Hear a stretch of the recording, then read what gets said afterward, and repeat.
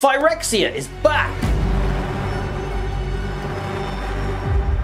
Magic's original, infectious, flesh-warping, indoctrinating big bad is the current big bad again. They've been about almost since Magic's beginning in one form or another, and they want to make your flesh metal and your metal flesh. And if that doesn't sound appealing, they've got the perfect concoction to help you see things their way. A forcibly expanding cult of transformed fanatics who won't rest until the entire multiverse is remade to match their vision of perfection. They've been reappearing for a little while now, but early this year, this month even, that's contextual, they're gonna really be back, because we're gonna be back there. New Phyrexia, the plane, has been out there, off camera, just behind the planes in our focus, looming over the rest of the multiverse for 11 years now, and this year will be the first time we've seen it since. Last time we were there, New Phyrexia was isolated from Magic's other worlds. The Phyrexians unable to planeswalk or otherwise leave the plane and spread their vision of Phyrexian perfection to the rest of the multiverse. That's all changed in the years since, and Phyrexia is ready to set its sights outward and once again become a threat to every plane there is. But for that to happen,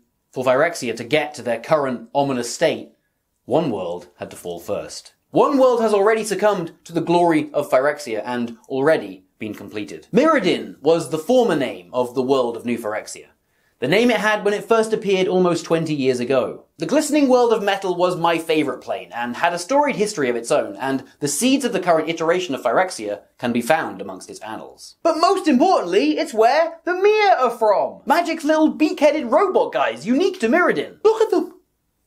They're amazing. They're not only the best creature type in the game, but also the best thing in Magic. Why are they not more of a big deal? They're like literally objectively better than Slivers in every conceivable way, and yet the Slivers have 5 WooBurg commanders, and there's not even 1 legendary Mir. What the hell? Mirrodin is effectively gone now, transformed, and all but the last of its original denizens share the same fate. But a tiny thread of hope winds on. And so in preparation for Phyrexia, all will be one, and in fear of what might happen in it, we're going to run down Mirrodin's history right from the beginning. In varying amounts of detail, from the original set's release, through Scar's block, the Shadow Years, and all the way up through the recent era till today. With a brief foray into the past and far too much emphasis on the Mir. But then, I am a Silver Mir, so what did you expect? Guildless 3 is next. I know, I'm sorry. I wish there were 2 of me so we could make things quicker. And then have sex. I just had to get this video out before All Will Be One. There was a poll about it. I made a poll. You didn't see the poll? Ah. But Guildless 3 will be 2 videos. I'll talk about it at the end again. But for now, join me for as deep of a dive as I can get into under the time frame on my favourite corner of Magic lore, despite how repeatedly bad the associated stories often are. The lore's still good though. Let's get into it. I would usually introduce myself here, but I don't feel like saying my name for some reason, so it's in a different video. Or just guess it. On with the thing! Mirrodin. 2003 saw the release of Mirrodin, and the beginning of the era we're arguably still in, wherein Magic's original and primary setting, Dominaria, would be left behind so that the game could explore the vastness of its multiverse. Mirrodin was a metal world, both in the style of the retro fantasy art its aesthetic evoked, and in that it was an artificial plane made out of metal. Great trees of copper coloured green with verdigris, chrome islands dotting a vast quicksilver sea. Rolling plains of hexagonal plates covered in grass sharp enough to take your fingers off. It's harsh. Since its beginning, Magic's aesthetic had incorporated more sci-fi elements than your typical Tolkien-esque fantasy, but Mirrodin would see the game delve deeper into that pool than ever before. Sci-fi was actually something the original Mirrodin style guide prompted artists to avoid too heavily, as Mirrodin was intended to still be fantasy foremost. But with its abstract environments, organic life infused with metal, and the abundance of magical automatons, they're not robots, okay? The style guide says. All bathed in the neon wash of the 5-coloured mana suns, Mirrodin struck a more futuristic visage than we'd seen of any Magic the Gathering set. The brand new card frame, premiering in the core set just before, now for the first time in black border, sold this feeling even more. Mirrodin holds a controversial place in the minds of many older Magic the Gathering players. Not for the world building, most people seem to be into that, but the artifact-themed block came with a bunch of unbalanced, overpowered cards that damaged the game's meta to the point where a bunch of people just stopped playing. Until Ravnica showed up a couple of years later to get them all back in. At the time, I had no idea any of this was happening, and to me, Mirrodin was perfect. I couldn't tell you exactly when I first got into Magic, but it would have been sometime between the releases of Odyssey and Scourge. My dad bought me and my brother a tournament pack of Odyssey from the Toy Bit in Boswell's. It's not around anymore. Sad. And in the cafe of a nearby bookshop, we pored over the cards. This brand new, but somehow also ancient, segmented tome of lore. Each one a sliver of another world. A window to somewhere else. A tiny piece of a puzzle, too grand to complete. We had no idea how to actually play the game, but we were so fascinated by these cards that we invented games for them. I wouldn't learn how to actually play Magic until we were given a Starter 2000 two-player set with CD-ROM not long after, and the first booster I bought, a little while later when some friends got into it, was from Scourge. It was supposed to be a dragon-themed set. These are the only dragons in the whole set. This is the only dragon I ever got, and I will cherish him forever. I don't know where Eternal Witness is. He's not... I know I said I'd cherish him forever, but he's upstairs somewhere. He's not in a deck. I'm sorry. Sorry, Eternal Dragon. I said Witness. As much as I loved and got into Magic, mostly because of the art and the world building, I didn't know a lot about the world that was being built. The tournament pack came with an insert that we must have immediately lost because I don't remember ever reading it. I loved digging into this world through the tiny slices that I had of it, and every time I saw one character on 2 cards, the gears in my head span even faster. But I knew this wasn't my world. There was clearly a breadth and history to what I was seeing that I felt like I was barely scratching the surface of. And whilst I definitely would have kept cracking Scourge packs anyway to get those damn dragons, where the hell are they? The set symbol is literally a dragon. It wasn't until the next set that I truly fell in love. Mirrodin was new and bright and bold and mine. Not only was this a brand new world, I gathered as much from the insert that came with the tournament pack that I didn't lose this time, I had never seen anything like it. I don't think young me had seen anything dipping its toes so completely into science fiction and fantasy aesthetics up to that point, or at least doing it so uniquely. And the idea of the place just captured me so much. A world of metal, where the parts that make it up are so strange yet still familiar. Abstracted through this one fundamental change, but still recognizable enough to let your imagination run. The wanderlust for the world within the cards had never been so strong, and I wanted more cards just so I could see more of Mirrodin. All of that is to say, I find it very difficult to be unbiased when it comes to the topic of Mirrodin, as it's all saturated with the tastiest of nostalgia. I'm Mirren to the core. But that shouldn't affect your opinion of my opinion in this lore opinion-y thing, right? That's a weird thing to feel so strongly about. Quit being weird. Watch the video. Mirrodin the setting was crafted as the mathematically perfect metal world Argentum by the ye olde planeswalker Khan, the Silver Golem. I always unconsciously say golem when reading that word, but I'll try and pronounce it correctly. To watch over the perfect world that he'd made and populated with some golem friends/children, Khan re-sculpted a powerful artifact that he had into a guy to be the warden of the plane. Khan then bounced to do some planeswalker shit and left his world in the capable hands of his new warden, Memnarch. But Memnarch went mad! Mad, I tell you! Mad!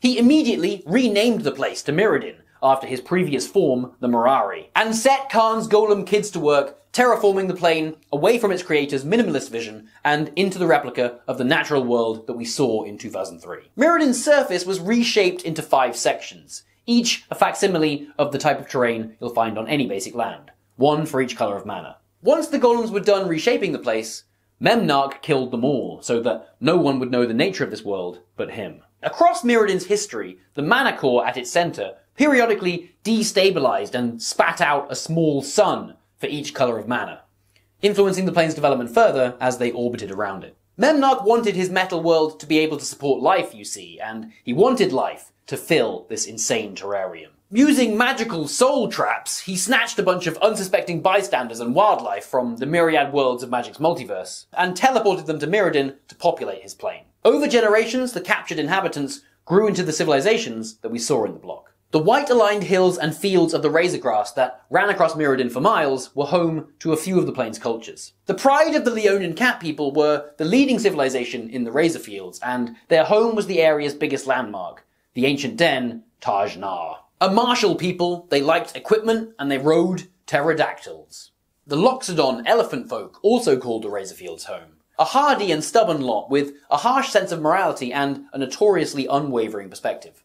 The Auriok were the humans who lived amongst the fields, in a collection of small, semi-aligned cities. Boasting neither the unity nor the military strength of the Leonin, the Auriok were a resourceful and resilient people nonetheless. Mirrodin's Quicksilver Sea was pierced by many silver spires, connected by constructed walkways. These spires were often hollowed out into buildings on the inside, and primarily occupied by the Vidalcan and their Neurok lessers. The Vidalcan were inherently blue beings with 4 arms and intensely logical minds. They would evolve away the need for liquid-holding breathing tanks in the next block style guide, but in the OG, they all sported them. Lumengrid was their capital, and thanks to a mysterious benefactor, spoilers, it's Memnarch, the Vidalcan were the most advanced and likely the most powerful race on the plane. The human Neurok were their indentured underclass, who the Vidalcan kept in line with artificially grown drone men. The Neurok lived as second-class citizens in Vidalcan cities or in their own poorer settlements on the coast. Understandably, the least occupied of Mirrodin's biomes were the necrotic, leaden swamps of the Mephedros. Most that did occupy them were zombies, called the Nim. The fumes of the swamp slowly killed and reanimated anyone who breathed them in for too long, also seemingly causing metallic growths over the eyes. The Nim stalked the swamps mindlessly for prey, and were often corralled and put to work or war by necromancers of the human Moriok clans, who lived short lives at the edge of the Mephedros. The largest of these clans was the only one to occupy the middle of the swamp, the Vault of Whispers, Ishsar.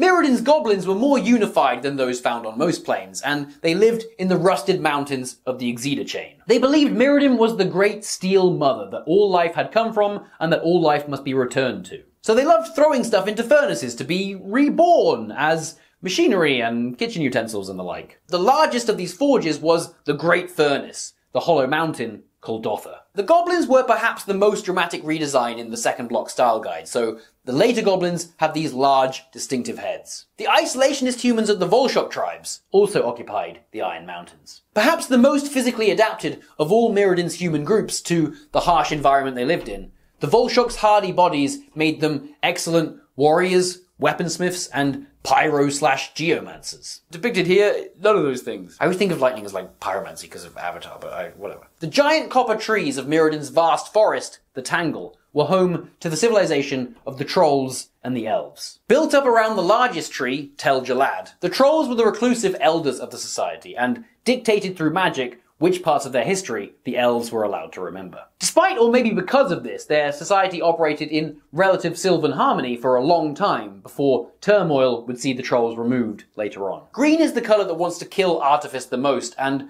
the elves reflected this through their rejection of technology. The Tangle was also home to a small number of druidic humans called the Silvok. They only had 2 cards in the original block, but one of them was Eternal Witness. Large-scale conflict wasn't particularly common between Mirrodin's cultures at this time, but they would typically clash where their territories met. On top of all the sentient beings Memnarch yanked to the plane, he also brought a bunch of wildlife, and stuff that's neither here nor there, like ogres. Memnarch wanted Mirrodin to be the real deal with its own functioning ecosystem, so abducted animals, beasts, dragons, and etc. all called Mirrodin home. Outside of anyone's control, Mirrodin's influence had an effect on the physiology of all of its inhabitants, causing metal to grow naturally on their bodies. Like on many planes, the influence of mana, like from Mirrodin's 5 mana suns, also causes new life like angels and elementals to be born, and Mirrodin's took on a distinctly Mirrodin form. The plane was crawling with artifact creatures, many naturally occurring, but many more crafted by an unseen creator.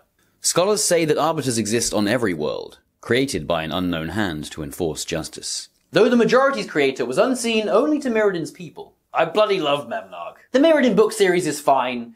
They're pretty good books for the most part that don't light my world on fire, but Memnarch is absolutely the highlight. He's constantly high on mind-expanding serum, which he believes makes him godly, but is also losing its intensity, a fact that drives him mad, and he has this assistant that is basically just a clone of his humanoid parts, except entirely metal, and Memnarch just hates him, because he wants to be entirely metal, and can't be. Whenever he decides he doesn't like a section of Mirrodin, he just bulldozes it with unstoppable death engines before reshaping it anew.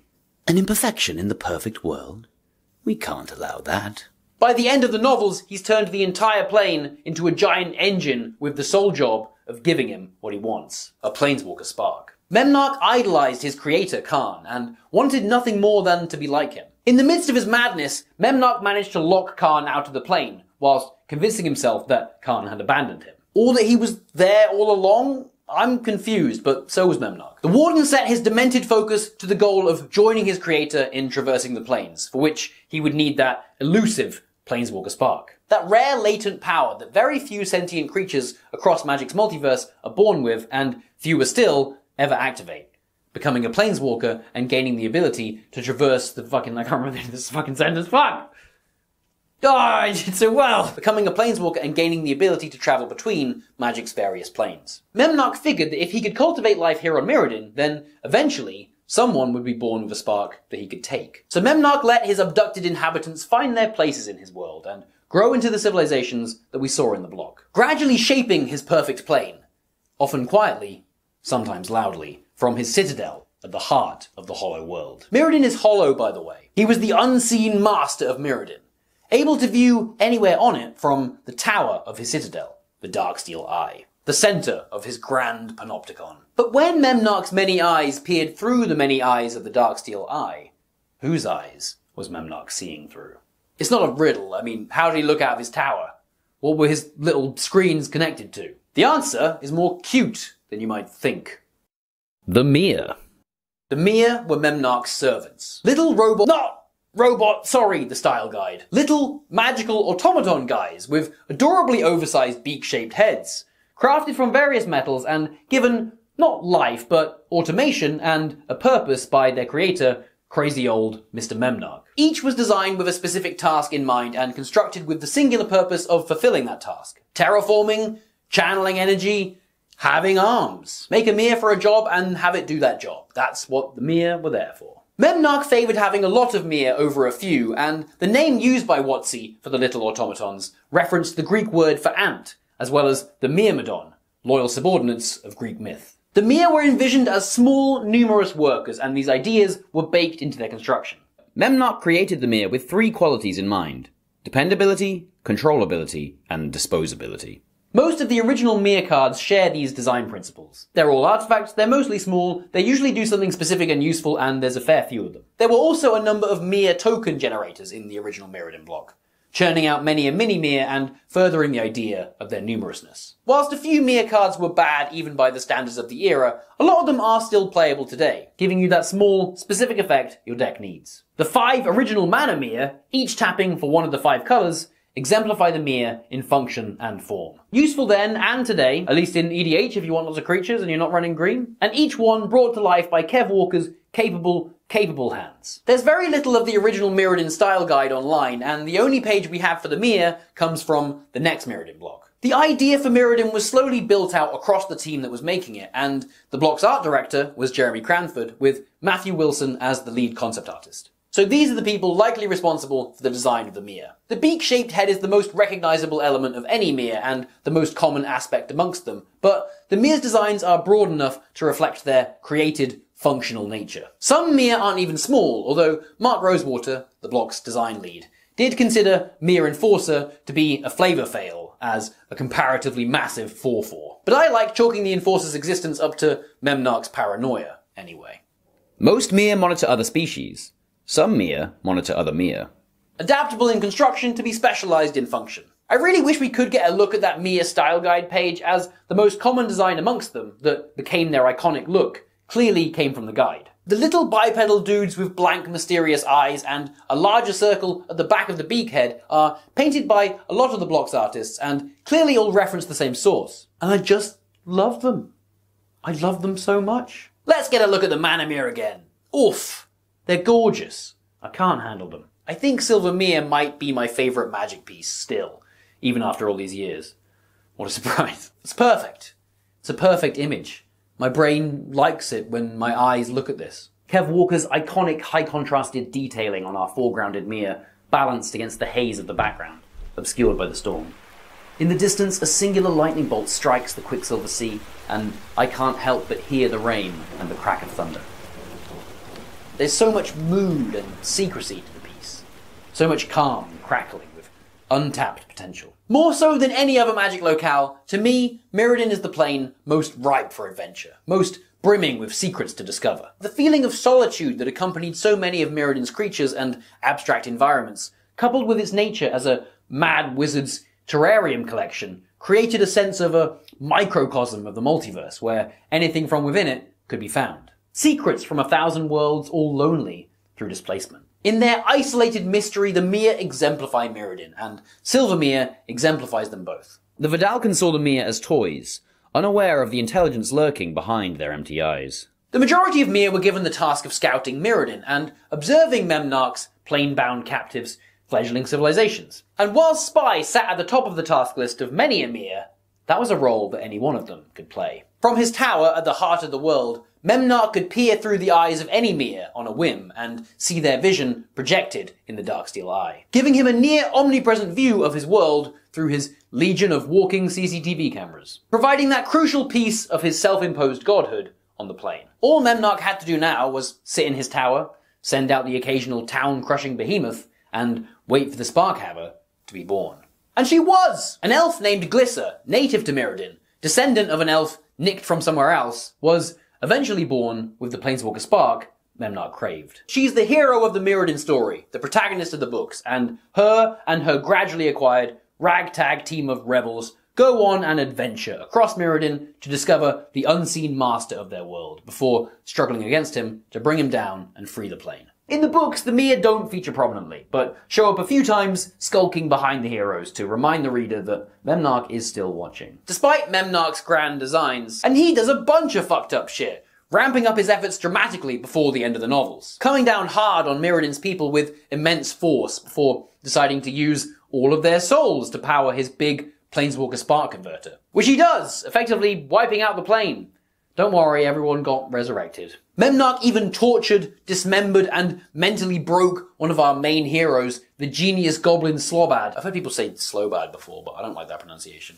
I'm saying Slobad. Before hooking him into a giant machine and forcing him to reshape the plane's interior into the big Spark Converter. This is like the second to main character who we've spent hundreds of pages with that this happens to, and it's such a bleak, grisly, disturbing fate. I love it. Regardless, the heroes of the story defeat Memnarch in a desperate struggle. But unfortunately, despite him being tackled by Glyssa into the mana core at the plane's center, Memnarch's Spark Converter goes off anyway. With Memnarch and Glyssa both vaporized by the core, the spark has nowhere to go but into the poor goblin Slobad. All other sentient life on the plane is destroyed in the process. But it's cool, because now that Memnarch's dead, Khan can show up again, and he does, and he uses the spark, which Slobad readily gives up, to make it so that everyone is not dead, and alive again, and even sends a bunch of them back to their original worlds that they were taken from ages ago. Hooray! Everyone lives, the good guys win, the plane celebrates.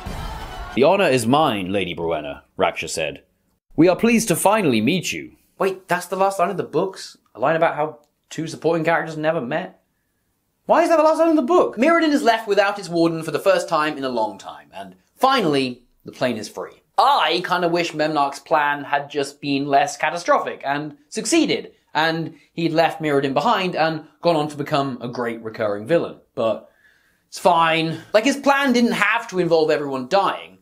What's he just wanted to raise the stakes in a Majin Buu kind of way? The heroes prevail, I guess, and Memnarch is one of the few people that Khan doesn't bring back to life. He just turns him back into orb mode and then chucks the orb to Glyssa and Slobad, and then leaves again to do more Planeswalker shit. So great! The bad guy's an orb now, the heroes pull a win right out the graveyard, and all those civilizations are now free at last. Story's over, all of them are good, but what of the poor wee Mir? The implication from the end of the last novel was pretty disconcerting. None of the constructs work, except these little guys.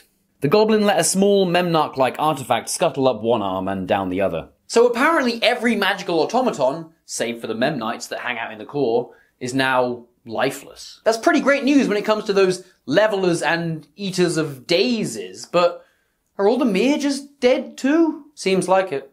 I'm heartbroken. And that's how we left the Mir at the end of the original Mirrodin. Apparently entirely wiped out. A short, sad existence for a group of cute, not robot henchmen. That's the tale of the Mir? It can't be. That's not allowed. Let's take our collective outrage all the way to the next part. Future Glimpse. Future Sight was the third set of the Time Spiral block, wherein planar rifts were making everything go crazy and opening portals all over Dominaria to different time periods and alternate realities. It was a weird cool block with a mishmash of weird cool stuff, the mishmash being the theme. By Future Sight, the future itself was the major theme, and many cards sported a new and never again used card frame to sell the idea that what we were seeing were possible futures for Magic. And exactly one of those possible futures featured exactly one Mir. This Mir. Sarcomite Mir. Although Sarcomite Mir is not looking quite how we remember them. A horrible sight, yes, but the sounds. Its twanging tendons and grinding gears are almost musical. Bruderclad, Telcor Engineer. Not only has someone gone and glued wings to his back, but he's also all spiky and fleshy in parts. Lots of Mirrodin's natural life was suffused with metal, but outside of a few examples, the non-living constructs weren't suffused with flesh. And definitely not the Mir.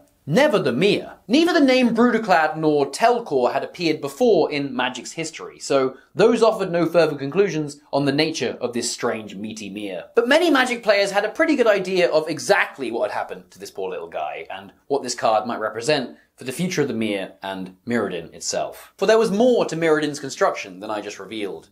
A minor detail that I skipped over. A tiny stain at its very beginning that seeped through the plane's entire history. And to understand that, we'll have to go a bit further back into the games. Phyrexia. Phyrexia were the main villains of Magic the Gathering for many long years and again today. Almost as old as the game itself, first being mentioned in Magic's second ever expansion, Antiquities, back in 1994. The warm rain of grease on my face immediately made it clear I had entered Phyrexia. Jarseal Diary. The greasy rain and the art of the few Phyrexian cards that there were set the tone for the weirdness and the wrongness that would follow. What Phyrexia actually was would be built out over years across the books and sets that released as they grew into Magic's primary villains. Phyrexia was another artificial plane. Also kind of hollow, but nowhere near as nice as lovely shiny Mirrodin. Apparently in its distant past it didn't look too different from Mirrodin, but it was repurposed by Yawgmoth, a doctor from a highly advanced civilization on Dominaria. Many thousands of years ago, the scheming Yawgmoth little-fingered his way into the ruling council of the Thran Empire, taking control of public health and funneling an ever-increasing number of potentially sick patients through a portal to his medical refuge plane. Yawgmoth treated his patients by changing and replacing parts of their failing bodies with artifice, a process he called phyresis. The advanced Thran Empire was eventually destroyed by a civil war that Yawgmoth started, and the survivors of the fallen Thran capital had nowhere to flee but into that same portal to Phyrexia. He took on an increasingly godlike role on Phyrexia, both in his accrued power and in the reverence of his warped test subjects. Like the most horrifying version of Memnarch, Yawgmoth was the god of his own mini-plane, and over millennia it was transformed into a vision of hell, rendered in flesh and metal. 9 spheres made up the interior of Phyrexia, each horrific and serving some horrific function in the process of perfecting Yawgmoth's vision of life. He, and by extension all Phyrexians, wanted to spread phyresis to all living things, to improve them with superior artifice. They called this completion with an EA, and to be complete and to complete others was something every Phyrexian desired. Yawgmoth and his researchers even managed to create a viral contagion that would warp the body towards completion and force the mind to align with Yawgmoth's doctrine. The infectious glistening oil was Phyrexia distilled into an essence and became one of their primary tools in their goal of completing the multiverse and seeing their vision for superior life installed everywhere. Phyrexia have always been great villains, and I think they work even better today than they did back then. Magic's story's greatest strength is just how vast and varied its setting is, and how many unique settings make it up. What monster could be more terrible than one that wants to make them all the same? I'm not going to run down Phyrexia's entire history as it would take forever, and you can find that elsewhere, but it's worth noting a couple of things. That portal between Dominaria and Phyrexia that Yawgmoth used back in the day was thankfully closed soon after the Thran fell, locking Phyrexia away as Phyrexians were both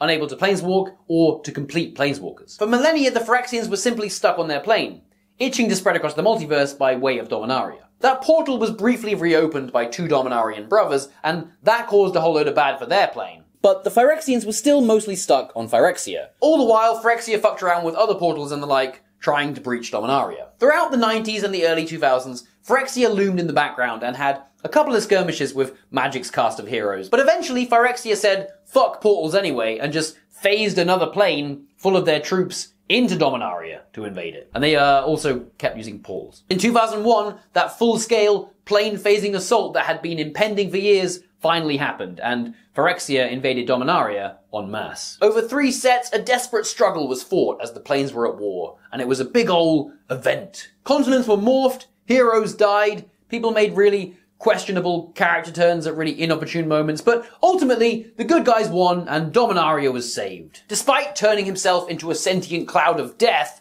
Yawgmoth was killed, the Phyrexians defeated, and Phyrexia the plane was destroyed. All's well that ends well, eh? But wait! Phyrexia is the main MTG villain right now! The Praetors are showing up everywhere, Dominaria has been invaded again, and the first set this year is called Phyrexia, All Will Be One. How's all that true if they all blew up? Remember the silver golem planeswalker that made Mirrodin and then showed up again at the end to Jesus everyone back to life? Well, Karn was originally built as a tool in the Dominarian effort against Phyrexia. Urza, the planeswalker who made Karn, used a Phyrexian Heartstone when making him. An object Phyrexians used to give some of their creations sentience. That's why Karn can think and feel and love, etc. But Urza apparently didn't scrub that Phyrexian Heartstone well enough before installing it, and it still contains traces of that glistening Phyrexian contagion oil. By the time that Karn had built Mirrodin, Phyrexia was no more and all the Phyrexians were long dead. But that oil was still alive in Karn's heart, and whilst he was immune to its effects, the oil had other plans in mind. Divide and grow. Divide and grow. That was the first rule. Divide and grow until the oil infused the entire world. There was time enough for contamination and control later. For now, it must simply divide and grow. As Karn left Mirrodin in the care of the new warden, he also left behind a single black spot on the ground. Hating imperfections, Memnarch quickly spied it and wiped it away. Problem solved. The oil had already insinuated itself into the warden's psyche, but there was time enough later to exert control. It was the glistening oil that led Memnarch down the path of madness that turned Argentum into Mirrodin. The oil led Memnarch to terraform the plane to support life and to bring life to it. But the oil sank even deeper into the heart of the world. Does the suffusion of metal in the flesh of Mirrodin's inhabitants remind you of anything? Over time, the oil's influence caused giant fungal growths in the core. The towering mycosynth spread spores across the plane, changing the physiology of its inhabitants, causing metal to grow naturally on all living beings. And also for some of the constructs to become more fleshy, but you don't see it as much outside of the books. This wasn't completion as the Phyrexians understood it. The influence of the mycosynth didn't come with the infectious religious doctrine that direct contact with the oil has, and the metallic growths it caused seemed mostly to be external and less encompassing than true phyresis. But the oil's goal back then was to divide and grow until it had suffused the entire world, and by the time of the original Mirrodin block, with generations born under the effect of the mycosynth, that goal had been accomplished. In its smallest form, Yawgmoth's influence had survived and made it to a new world ripe for completion. Mirrodin was being primed to be transformed again. Under the surface, under everyone's noses, the foundations for a new Phyrexia were being built. The rest of the video was shot a little while ago when my beard was much longer and shaggier than I realised it was. And to be honest, if I had the time, I would just reshoot that as well. But I don't have the time. And my acceptance of me being annoyed about that is something that will tie in with the theme at the end of the video. Wait and see. Scars of Mirrodin.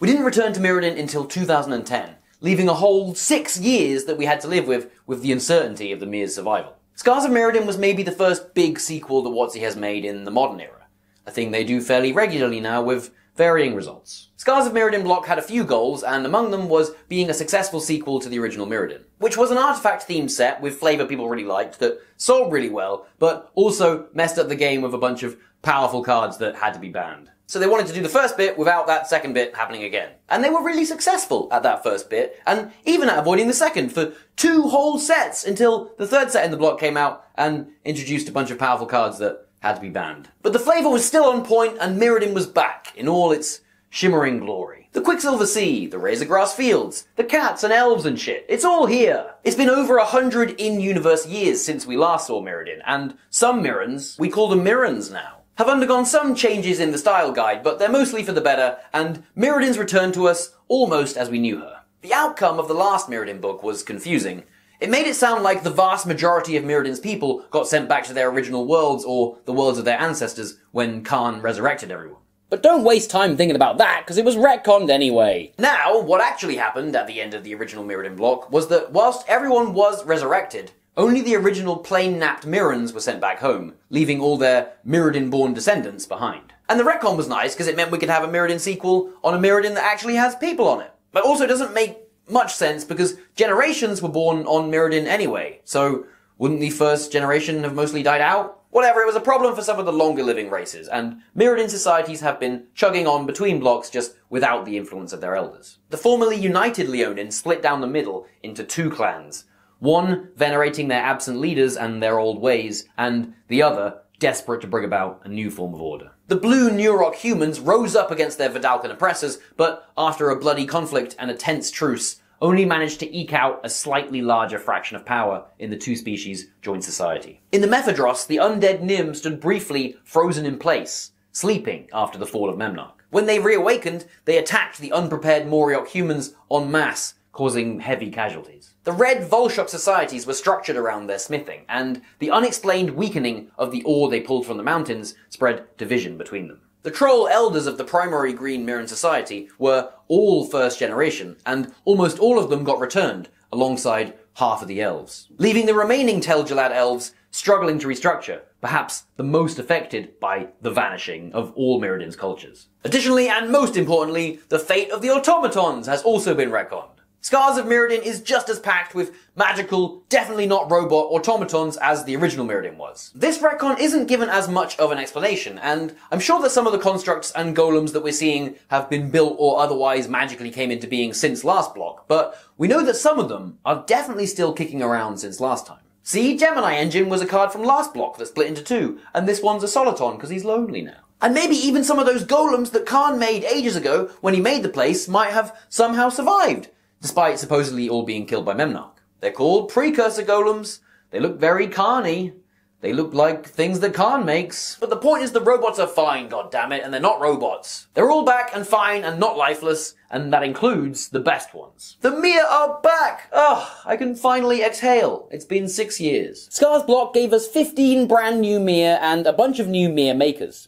The new Mir follow the design principles of the originals. They're numerous small artifact creatures offering small specific effects. Most of the Mir cards were new, but the Mana Mir returned to provide the mana backbone they did in the original block. With new art by Alan Pollock that references the new designs from the style guide page that we actually get to see this time. I'm personally still more a fan of the Kev Walker cycle, but taking the most iconic Mir and refacing them with a non-standard look gives us a greater impression of visual variance amongst the Mir on the whole. They're seemingly as numerous as they were before, with even more token generators, and they've even been given more consideration as a tribe this time around. They have a lord now, a guy that gives them +1/+1, and a bunch of cards that benefit you from having a ton of Mir, like this giant ball of Mir that will roll over your enemies even better the more Mir you have. Do the Mir like being a ball? Did someone do this to them, or are the Mir just into this? It's a question without an answer, and one that comes up a lot in reference to many Mir in the sequel block. They were Memnarch's servants and built to perform whatever function he designated them.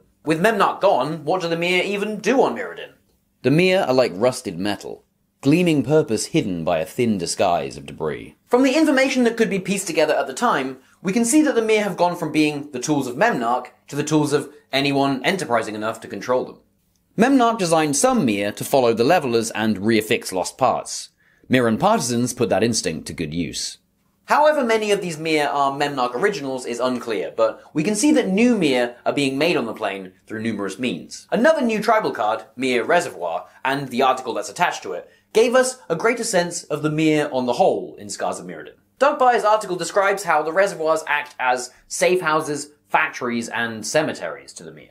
Dotting the face of Mirrodin and leading down to the plane's center, mana flares from the core travel up the reservoirs to the surface. The reservoir's exterior trenches are littered with the broken bodies of dead Mir as they attract dying Mir like an elephant graveyard. The card itself can make you mana to make a Mir with, or bring a Mir back from the bin, so in-game and otherwise, the reservoir was the perfect place to craft up some Mir.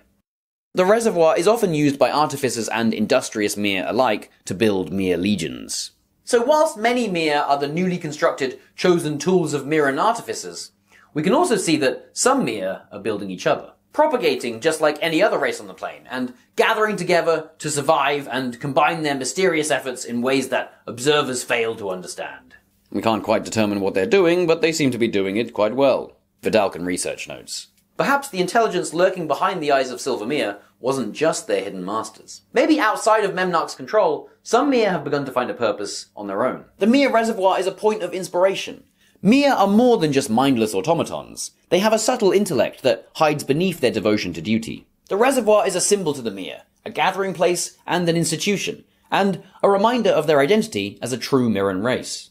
Ah, yeah, see? That! Exactly that! I know this text is from an extraneous article, but it gives us everything we need to put the Mir in context. They may be most comfortable following a leader's given task, but some Mir want to find out what it means to be Mir outside that control. Maybe they'll even find out together in adorable little Mir societies. We're given small explanation for the Mir's gatherings or activities overall in Scar's blog, but the mystery of the original Mir is retained. Only the Mir know what the Mir get up to, and that's just great. They're a true Mirran race now, not just someone's puppets. They're doing Mir-type things and making new friends. That's a little strange, but they're getting up to adorable antics like murder.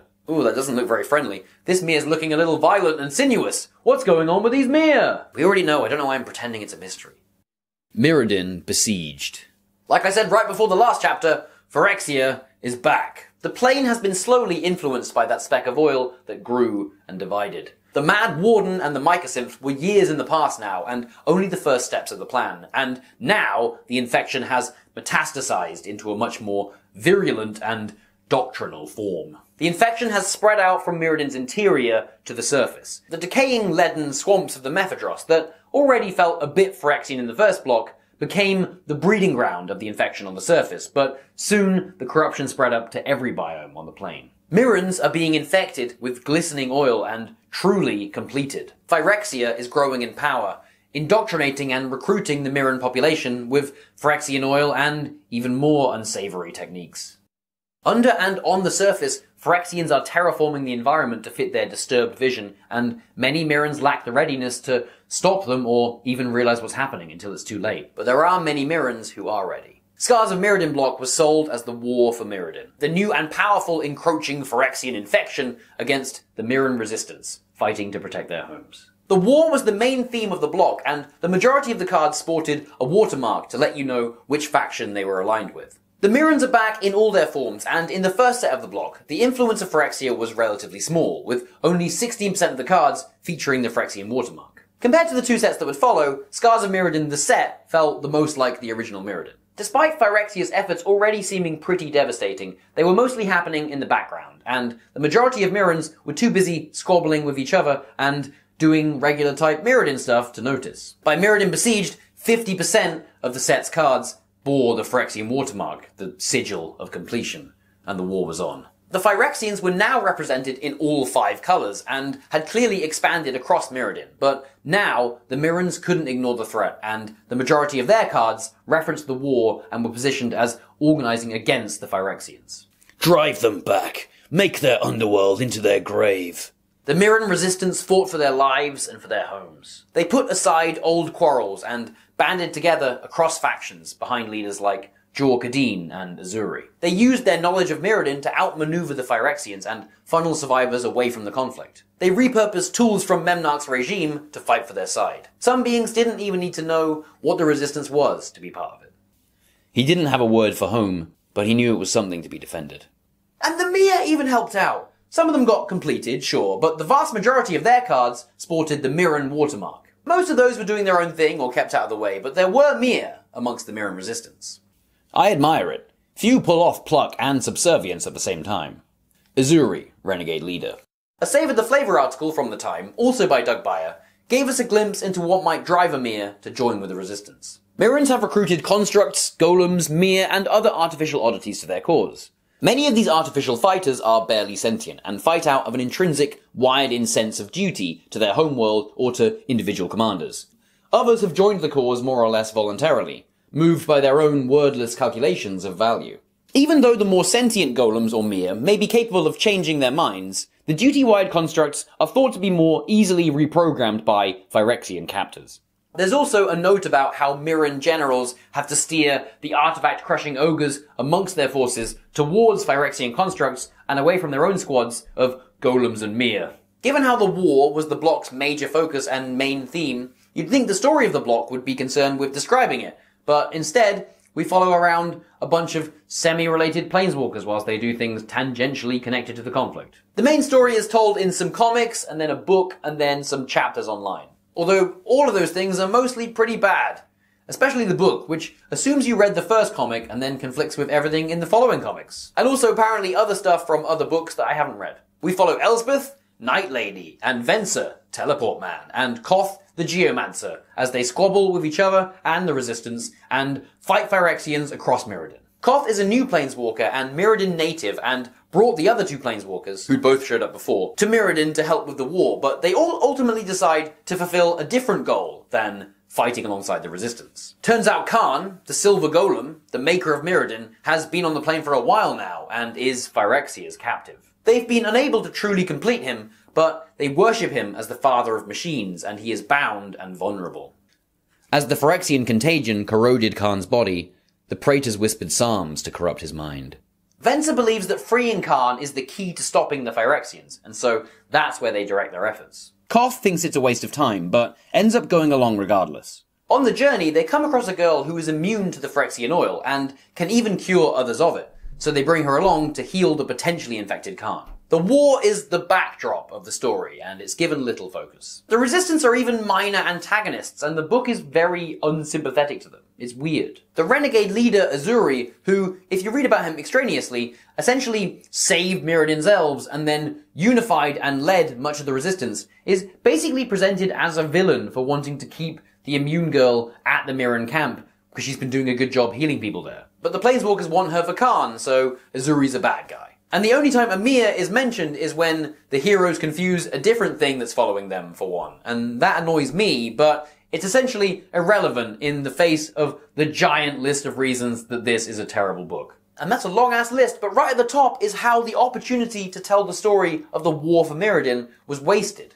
This was the story for Scar's block. This was what we got. And man, fuck the Planeswalkers. I don't want to hear about them. I want to hear about the Mirrodin people affected by the war. Show me Kemba, show me Thrun, show me Azuri from an angle that's actually willing to understand him, rather than presenting him as a villain because he doesn't want the only cure for the contagion that anyone has ever seen to leave for vague reasons with a bunch of idiots who just showed up. Show me how Glissa's Sunseeker became Glissa the Traitor, goddammit! Seems like the kind of thing I'd be interested to read about, but all the potentially interesting perspectives are jettisoned so we can read more about the Planeswalkers. Man, I'm so glad we got to know about Venser's unaddressed drug addiction rather than the conflict the entire block was focused on. Koth, the Mirrodin Geomancer of the red-aligned Volshock humans, should be interesting, and I like him in flavor text where he seems like a key member of the Resistance. Koth sent partisans into the Tangle to bring survivors to the safe haven of the tunnels below Kuldotha. But in the book and the comics, he's just ludicrously unlikable. He's clearly someone who's been entirely worn down by war, but it manifests in him just being abrasive to everyone around him, and the book takes little opportunity to flesh out his point of view. He's just humorless and volatile and has no interest in understanding anyone around him. And he uses violence against his allies to get them to do what he wants. To get Venser to come to Mirrodin, Koth encases his head in stone, promising only to remove it and stop him from suffocating if Venser follows him to his home plane. So the best opportunity we have in the book to peer into the mindset of the Resistance is kind of wasted. Rather than attempting to make us understand Koth, the book just assumes we'll be on board with him because his cause is just. I still like Koth, to be clear. He's the only Mirrodin planeswalker, but I like him in spite of his characterization in The Quest for Khan. Despite how unlikable and uninteresting, and apparently contradictory to their previous showings, but I didn't read the Time Spiral novels, all our heroes are, they eventually prevail and free Khan from the Phyrexians. Khan's not been fully completed, but he's in a sorry state along the way, and Venser has to sacrifice himself to save Khan. Teleporting his own heart into Khan to heal him? It works! Now that Khan's free, Phyrexia has lost its chosen figurehead, and surely the Resistance has gained a powerful ally. Mirrodin's creator still lives, still shapes metal, and still commands world-shaking power. Is Khan going to direct some of that world-shaking power towards the Phyrexians and become a warrior of the Mirrodin Resistance? I have slept for too long. Mirrodin has carried my pride, and also my guilt. You all have fought my battles. Now, friends, we shall show these beasts of meat and metal the true nature of their father of machines. But oh, would you look at the time. After bashing in the heads of literally just a few Phyrexians, Khan's off again to have a quick checkup on every world that he's ever visited to see if he accidentally spilt any more glistening oil. I mean, it's worth taking a look at, sure, but the Mirren's ace in the hole, the saving grace that the Planeswalkers chose over helping the Resistance, just left. We will make this right, Koth said. He stood next to Venser's dented helmet. But the others had left, and his words went unheard in the gathering darkness. The book left things up in the air on this ominous note, but separate to being given any concrete conclusions, by the time that we saw the name for the third set in the Scars block, Mirrodin's fate was already decided. New Phyrexia. This had always been the plan for Mirrodin.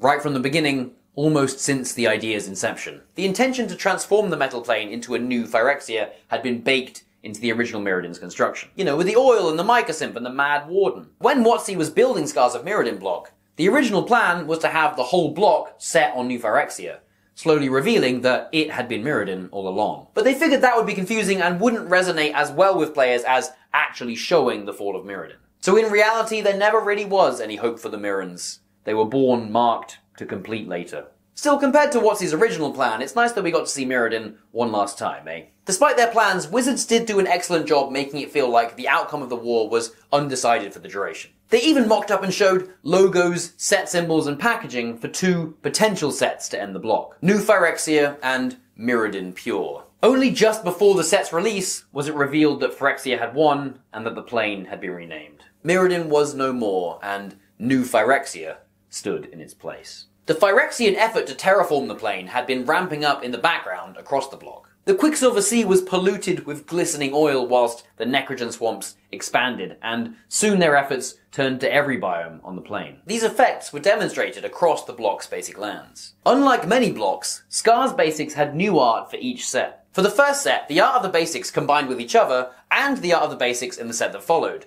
creating a panorama that demonstrated the spreading corruption on Mirrodin. For New Phyrexia, the basics showed Mirrodin's landmarks, the centers of its cultures, turned to Phyrexian control, whilst also demonstrating the terraforming efforts that were happening under the surface. The Mycosynth towers in the plane's interior have grown up to encase the mana core, whilst they simultaneously branch out to meet each other, weaving together to create vast surfaces within the plane. The Mirren watermark only showed up on a small fraction of cards in New Phyrexia. Most that had it showed Mirrens desperately trying to survive or throwing their lives away on last-ditch efforts. Anything we can do to hurt the Phyrexian invaders is worth dying for. Most of the Phyrexian cards weren't even concerned with the remaining Mirrens, and the war seemed already decided. The Accorders would lament the transformation of their cherished lands, had they lived to see it. Sheoldred, Whispering One. Instead, for the majority of the set, Phyrexia turned its attention inward. As whilst Phyrexia had transformed Mirrodin, Mirrodin had transformed Phyrexia right back. In consuming our world, the infectors have become infected.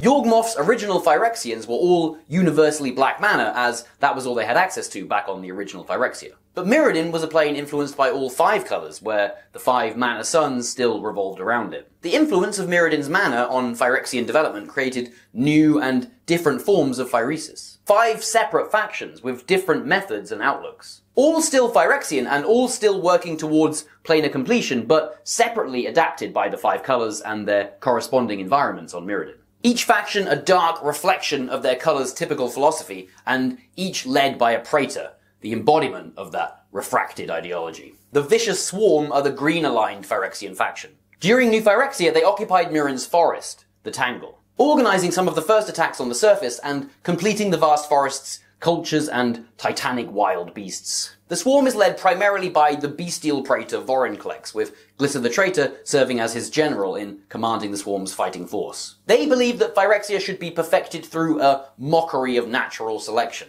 that strength can be achieved by eliminating weakness in the wild and never-ending hunt. Predation is the impulse that drives the green-aligned Phyrexians, and whilst they make some surgical and otherwise phyretic efforts to improve themselves and their creations, they believe there is a limit to the effectiveness of such a direct hand, and that true Phyrexian dominance will only arise from letting their natural savagery evolve and consume Phyrexia's flaws.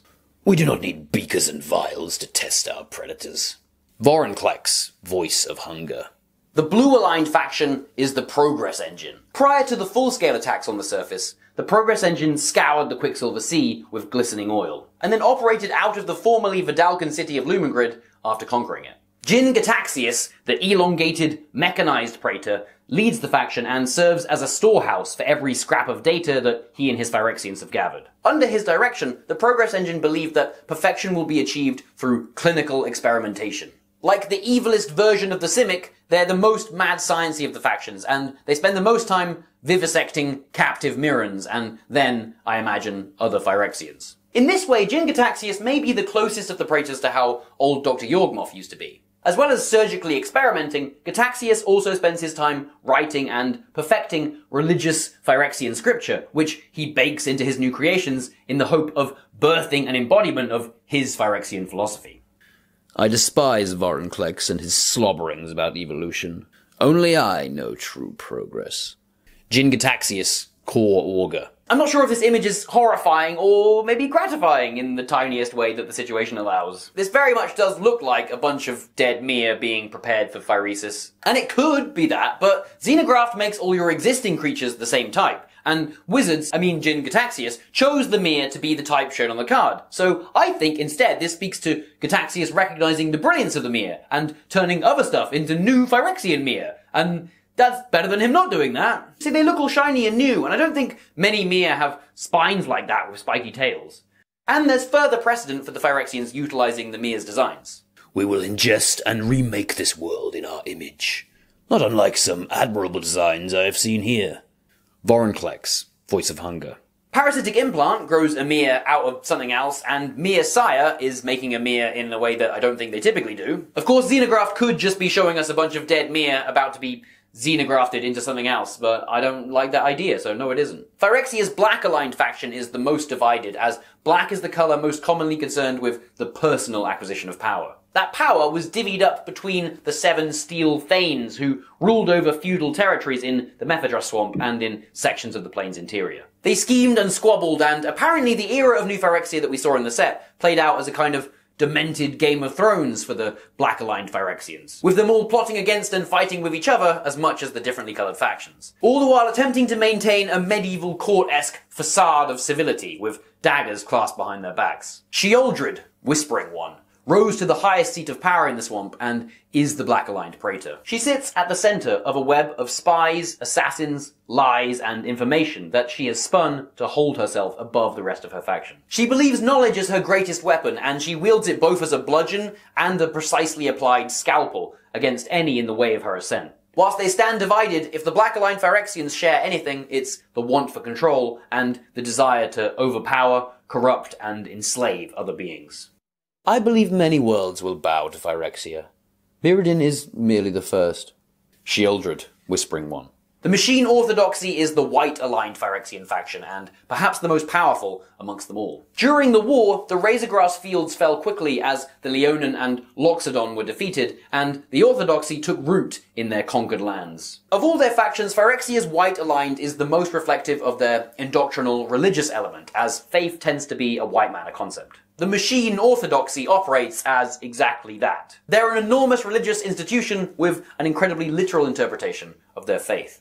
There's this tiny fly that's been flying around me for the whole fucking shoot, and I can't, where is it? Hopefully it doesn't show up. Please, I don't think you can see it. It's so small. Fucking go away! Sentiments like the elimination of the self will achieve unity translate in action into people being literally sewn together. The Orthodoxy is divided into 3 sects with differing beliefs, but they all answer to the same leader, and they all desire unity with each other and with the other colours of New Phyrexia. Elesh Norn, the Grand Cenobite, the Praetor of Unity, leads the Machine Orthodoxy. The hierarch of their structure, and a highly respected figure amongst each sect, Norn also commands the war effort of their vast military force. She embodies the unity that her faction seeks and wants, above all, not just to unite New Phyrexia, but all of the beings of the multiverse in grand, perfect completion. The Machine Orthodoxy write and preach religious Phyrexian scripture called the Argent Etchings. All 3 sects interpret the scripture to their own ends, with Norn presented as the most masterful at manipulating those around her with her delineations of the etched dogma.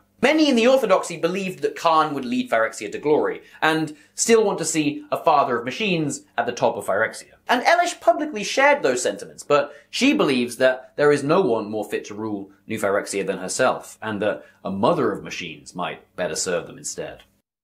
We are a single entity. Dissenters must be sutured into the Orthodoxy.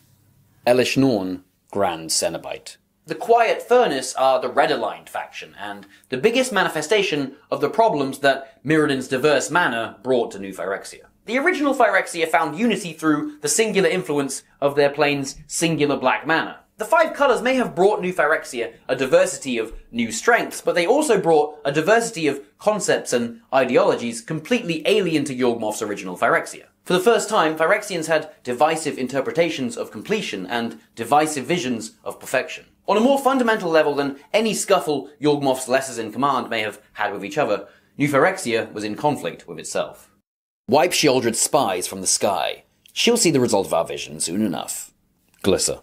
The civil war between Phyrexians wasn't something we got to read about as much as I'd have liked, but seemed to be a pretty cold war, fought more underhandedly than in the fields. Mostly the New Phyrexians ultimately desired unity, or at least control over a united Phyrexia, and most of New Phyrexia's new philosophies could become accustomed to each other eventually. Many of the ideas associated with the 5 colours could be bent or twisted to Phyrexia's will, as I described in the other factions, but not every colour could be so easily reconciled. Individuality, emotion, compassion, and freedom are all inherently red concepts, and all completely at odds with the violently enforced unity of Phyrexian doctrine. Phyrexia's red faction took control of the mountainous Great Furnace, and it served as an entrance to their constructed subterranean furnace layer. They tend Phyrexia's furnaces, toiling to melt down and resculpt Mirrodin scrap by scrap, churning out fuel and resources for the war effort and then the mass terraforming of the plane. Whilst the rest of the factions squabbled, they also cooperated with each other and at least feigned civility, but the furnace layer wanted as little contact with the other factions as possible, and only ever offered as much help as was asked and nothing more. Eventually their praetor, the living machine Urabrask the Hidden, decided to shut the furnace layer off from the other 4 factions entirely. Seal the furnace vents. Admit no others. We'll tend our forges without their tainted ways.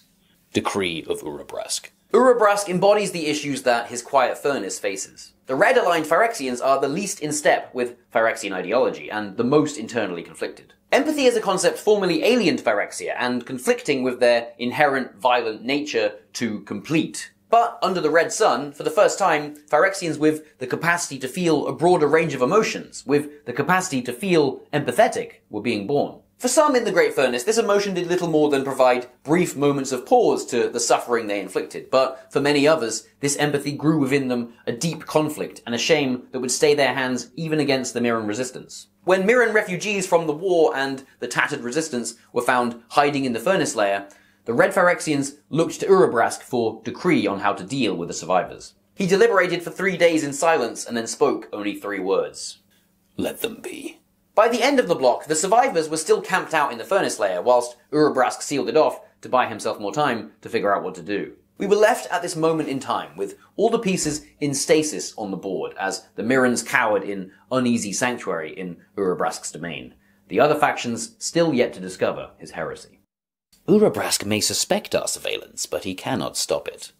Avaricta, Gitaxian sective. The real stories of the war for Mirrodin or the Phyrexian infighting that followed were never told in any complete or satisfying form, and instead, the Planeswalker's Guide world-building articles that accompanied New Phyrexia, as they do many Magic sets, gave us a bit of a clue towards the Civil War, as well as the structure of the Mirran War from a retrospective angle. You could probably comb through these articles and all the cards and all the other stuff to piece together a timeline of the war, and that sounds like fun. I'm probably going to do that in a future video. Engage with me. Tell me if you want that with your words down below. It won't supersede Guildless 3, I promise. That's next. I don't have any ideas I like better than that right now, so that's next. For real this time. Why don't you believe me?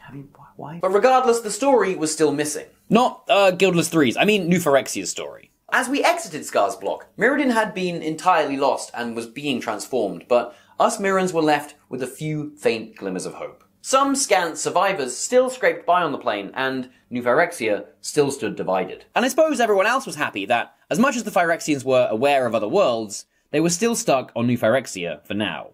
For then, Would any of those faint dying sparks ignite into something greater? Or would Phyrexia find a way to get off plane? Time would tell. So let me tell you about what some of that time told.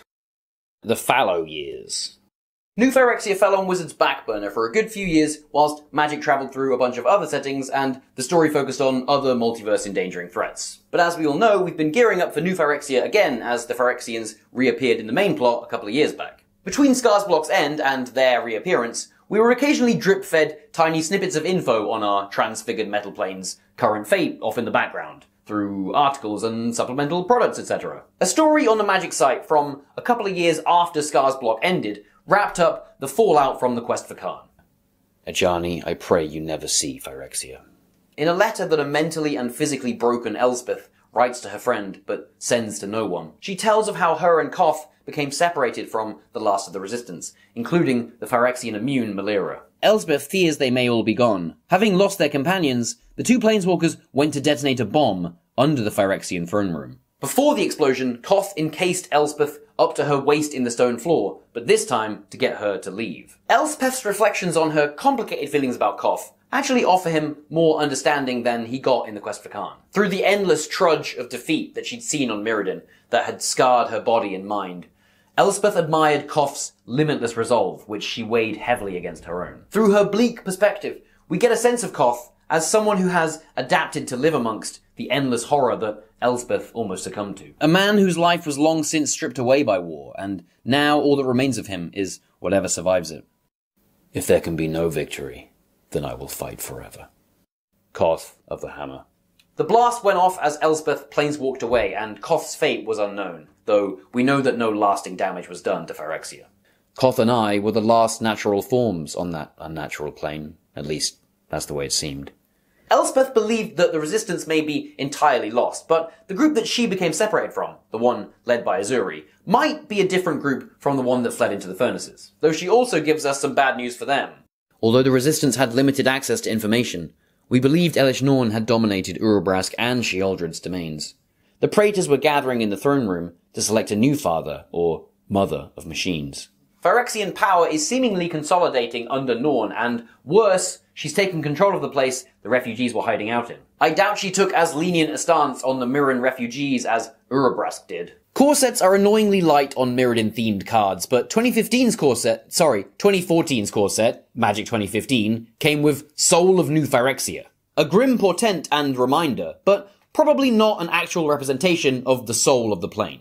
Planes have souls that occasionally manifest, but the soul cycle this card is from isn't meant to represent the actual world souls of planes. They're more metaphorical. The yearly run of Commander decks didn't give us much info, but became a way for Wizards to continually twist the knife for the Mirrodin survivors. 2015's gave us Azuri, Claw of Progress. The Mirrodin Resistance leader now turned to Phyrexia. No word on the other survivors, but it's not looking good. In 2016, we saw Atraxa, Praetor's voice. A new Phyrexian. A Mirrodin angel captured by Elesh Norn, who then invited the other Praetors to complete Atraxa together, as a symbol of Phyrexian harmony. Urubrask was the only Praetor who didn't contribute, which is why Atraxa's missing red. So the red Praetor is still out of step with the rest, but the other Phyrexians are enough in step to create a powerful icon of their unity. The 2018 decks gave us Bruderclad, Telcor Engineer, the guy quoted on that first gross Mir from years ago. Potentially a former Mir himself, Bruderclad can churn out many more Phyrexian Mir before making even more, or turning them all into something greater. He lacks the Mir type himself, and I'm not sure if Bruderclad is more of a maker or a shepherd to the Mir, but I like that we have a Phyrexian with an affinity for them, at least. Bruderclad's status does seem to remain as from a possible future, but it does speak to the Phyrexians utilizing the Mir into said future. A Phyrexian arena reprint from Conspiracy Take the Crown showed us that the Blast didn't claim him after all, and that Mirrodin's most ardent Planeswalker defender is still alive and still fighting. 2018 took us back to Dominaria, where we got an update on Mirrodin's dad, Khan, the Silver Golem. When we last saw him, he was leaving all the Mirrans to die so he could go and make sure he'd not accidentally completed any more worlds. And apparently he hadn't, so he came right back to help the Mirrans. No, he didn't. He instead went to go and find a Silex, an ancient, plane massacring weapon. Khan wants to use it to wipe New Phyrexia clean. Koth was right. Saving Khan was an absolute misuse of the Mirrans' time and resources. Khan was never their savior. He's prepared to let every remaining Mirrodin die to wipe away his mistake. Which may well still be a loss the multiverse will have to accept, but considering Khan was positioned as a potential hero to the Mirrodins, it bothers me that the story has never really addressed this as a failure of his. Khan should care about the Mirrodins. At the end of the Mirrodin story, he expressed guilt over his part in what happened to the plane and its people, and even considered the idea that his responsibility to them was paternal. When talking to a Mirrodin, Perhaps more, in a way, you were all my children. Even more than Memnarch. And if Memnarch at least was Khan's child, then that makes the Mir Khan's grandchildren. So apparently the guy who hated violence so much that he swore it off for years has got no problem killing all his grandkids and all the other Mirrodins hiding for their lives because of his mistakes. I do not understand your lack of faith. Karn, you are a peace-loving, pacifistic, gentle giant who has vowed never to take a single life. How exactly are you going to be the one to destroy an entire plane of existence and all the living beings on it? I'm not saying Khan's motivations can't change, but it needs to be addressed better, and it still hasn't been. Even in a much more recent story, the Mirrodin's potential demise is shoved in Khan's face, specifically to hurt him, but we hear nothing about whether it actually does. It just feels like he hasn't considered the Mirrodins at all. Turns out the Phyrexians in that old trailer were right the whole time. Khan is coming, Savior. That was all we had before Phyrexia's re-emergence, but in those preceding Fallow Years, WotC also gave us a few opportunities to look back at Mirrodin and ponder on what we'd lost. 2016 gave us a story within a story about my favourite little guys, but we'll save that one for later. As I said a minute ago, if the annual Commander decks sprinkled in any cards from the Metal World, they mostly reminded us of the Mirrodin's doom, but occasionally we had tiny glimpses of the past. See who doesn't love turning their mate's commander into an invincible bug? Only on Mirrodin. Commander Legends was a fun set from 2020, and it would be great to see an actual sequel to it. The real Commander Legends featured more New Phyrexians. A salvage splicer and a flesh sculptor, a thingiform, some of those cool porcelain doll ones having a fun, creepy time together. But also a couple of Mirrodins, like Krak, the Thumbless, who lost at least one of his thumbs back in the original Mirrodin set. Double or nothing. 2019's Modern Horizons gave us a representation of the Phyrexian Mirrodin War on the card Mirrodin Besieged. Look, it's got the same name as the second set from the Scars block, which makes it only slightly harder to find and buy online than Hour of Devastation from Hour of Devastation. Or I guess the Brothers' War from the Brothers' War. Modelled on the Siege cycle, which showed off the plane-spanning conflict in Fate Reforged, Mirrodin Besieged actually does an excellent job representing the war in a single card. Either providing you a Mir a turn for going Mirrodin, or an eventual victory for Phyrexia, built upon the defeat of all your artifacts. I like when events from Magic's history get represented as cards, and this is a pretty ideal version of this one. And I love that the Mirrodins are represented by Mir. 2021's Modern Horizons 2 came with 3 brand new Mir! New Mir! It's been 10 years. For many of its cards, Modern Horizons 2 looked all the way back to the original, incomplete Mirrodin. Back to the shimmering, addictive nostalgia that I crave. The set came with a bunch of new cards set on pre-Phyrexianized Mirrodin.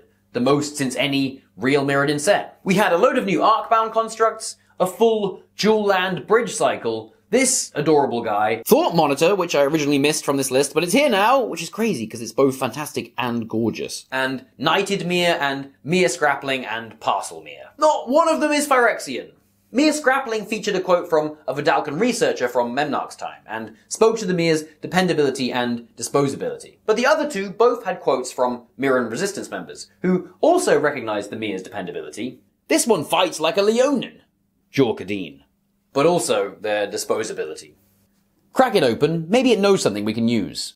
Kara Vrist, Mirrodin Resistance.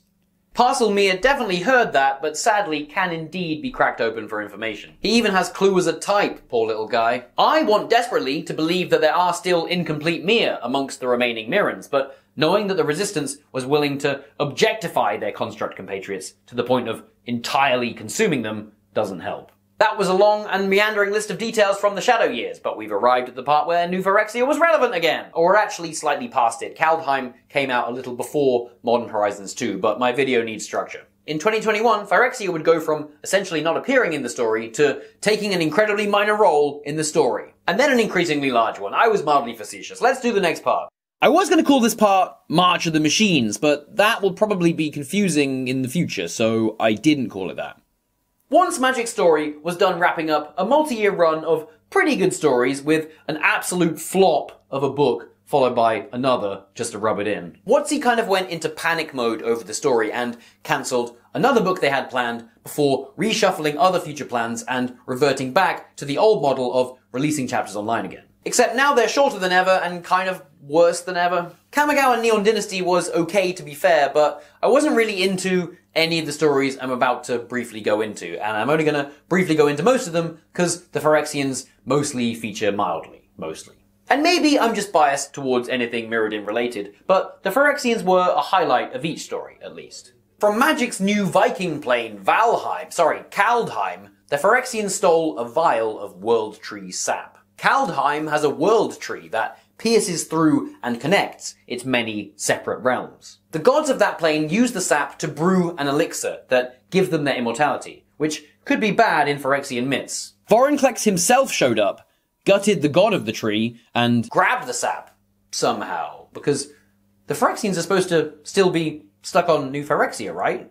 "Sample acquired," it said in that stitched-together voice. "I am ready to return." Suddenly there was a bright, strobing light in the center of the chamber. A hissing, sparking red glow that began as a single star and spread slowly into a circle. The circle widened. From the other side of the portal came a sound so unearthly and strange, she almost didn't recognize it as a voice. Welcome back, Vorinclex. We step ever closer to perfection. So as well as some World Tree sap, the Phyrexians clearly have some kind of interplanar portal device, and they seem to be working together. Fuck.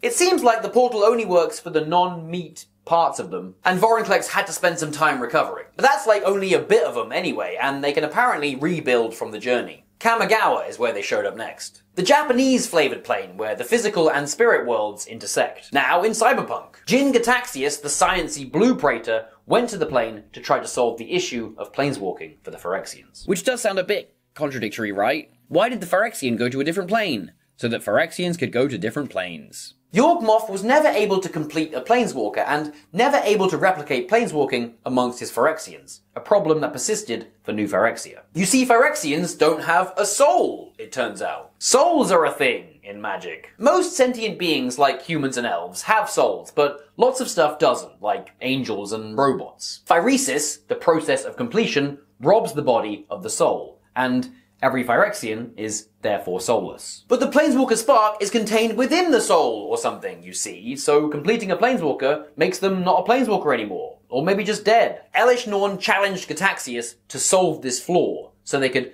Phyrexianize a walker of their own and get to completing the multiverse already. Lacking fresh Planeswalkers to experiment on, Gataxius turned his attention to Kamigawa's Kami. The spirits of the plane that can move between its physical and spiritual realms. So he got himself a lab on Kamigawa for his Kami experimentation, and teamed up with some native mobsters and texters, as well as Magic's recurring planeswalking minion, Tezzeret. Subordinate to a bad dragon man until recently, and now seemingly Phyrexia, although Tezzeret remains incomplete. He actually has a history with New Phyrexia, having shown up in Scar's block pretending to work with Phyrexia, but actually trying to prevent them from uniting, as per his previous dragon boss's orders. Failing to do that, he seemingly mostly just annoyed them, and the Phyrexians were ready to rip his head off, last we heard. But now he's using a planar portal that he's since acquired to help them get off world, so I guess all is forgiven. Living matter that isn't a planeswalker can't survive the journey through the Blind Eternities though, which is why all the Praetors have had to recover and why they still want walkers of their own. Despite the efforts of the heroes of the story, it seems like Gataxius' research on Kamigawa was completed. And fan-favourite storytelling moonfolk planeswalker Tamiyo is defeated and yanked by Tezzeret through his portal to New Phyrexia. Gataxius was only using Kami because he couldn't get his hands on the real thing anyway. Arise, first of the Phyrexian planeswalkers. You will not be the last.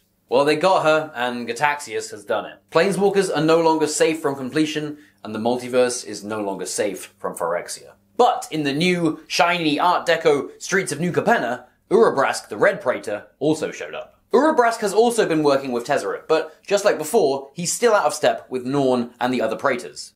Elesh Norn has dominated all of New Phyrexia.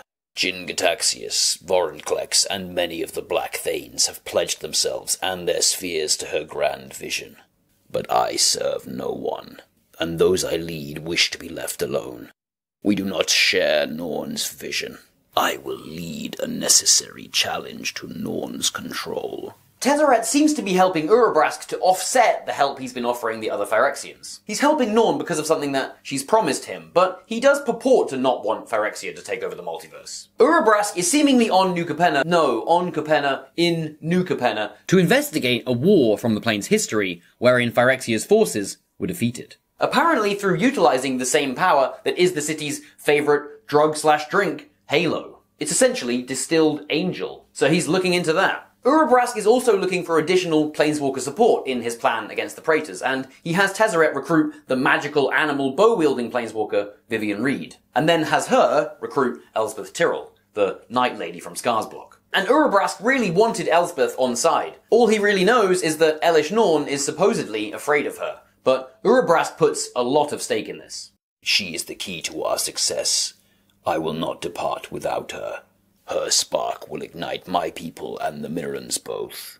Ah, Mirrans! He said Mirrans! They still have a chance, and maybe there's even an incomplete Mia or two amongst them. It's comforting to imagine. Vivian finds Elspeth for Urabrask, and the pair both agree to go and recruit more Planeswalkers to aid in the plan against Phyrexia. We then had a quick story that confirms that Elesh Norn is indeed afraid of Elspeth Tyrrell, whom she remembers from Elspeth and Koff's failed bomb attack. Norn sees Elspeth in a nightmare where the Planeswalker is incomprehensibly incompletable. The nightmare brought on by the Nightmare Planeswalker, Ashiok, who just wanted to know what Phyrexian nightmares look like. Norn doesn't fear Elspeth in a kind of way, and more of a I will destroy that which I do not understand kind of way. And Norn resolves that to purge this new fear from her mind, she must also purge Elspeth from existence. In September 2022, in Dominaria United, the Phyrexian influence was ramped up dramatically. Now the Phyrexians were the set's major threat, and Dominaria, Magic's original home, was under full-scale invasion by Phyrexia again. Sheoldred, the Black Praetor, was restored from her Tezzeret-enabled travels to Dominaria by a Phyrexian-worshipping cult that was already established on the plane, speeding her recovery and giving her access to resources and bodies that helped her check off her task list even faster. Sheoldred's seemingly here for three things. The Mana Rig, an ancient structure that offers immense power. The Silex, that weapon of mass destruction that Kharn dug up. And the Digger-Upper, New Phyrexia's father himself, Kharn.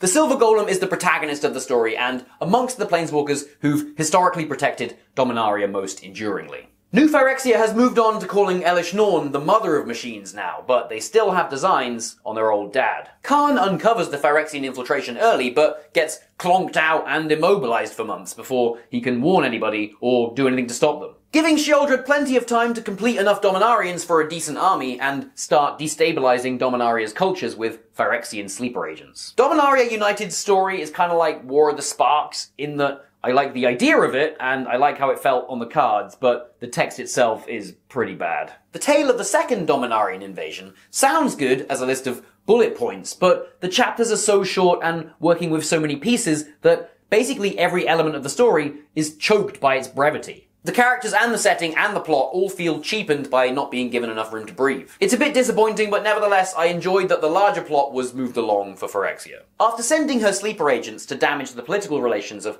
Dominaria's nations, who ultimately play a very minor role in the story, Sheoldred, grafted to an ancient Phyrexian war weapon and backed by a massive completed force, attacks the Mana Rig, defended by Dominaria's united people, Kharn included. The battle tips back and forth, but ultimately the Mana Rig has to be set to self-destruct to stop it from falling to Phyrexia. And Phyrexia have another ace up their sleeve. Another fan-favourite Planeswalker has been completed. Ajani Goldmane, the heroic Lion Man from the original Lorwyn 5, is a Phyrexian sleeper agent, and his betrayal sees Kharn immobilized again and yanked through one of Tezzeret's portals back to New Phyrexia. Welcome, Father. Elesh Norn's voice was a throaty, pleasing contralto. Welcome home.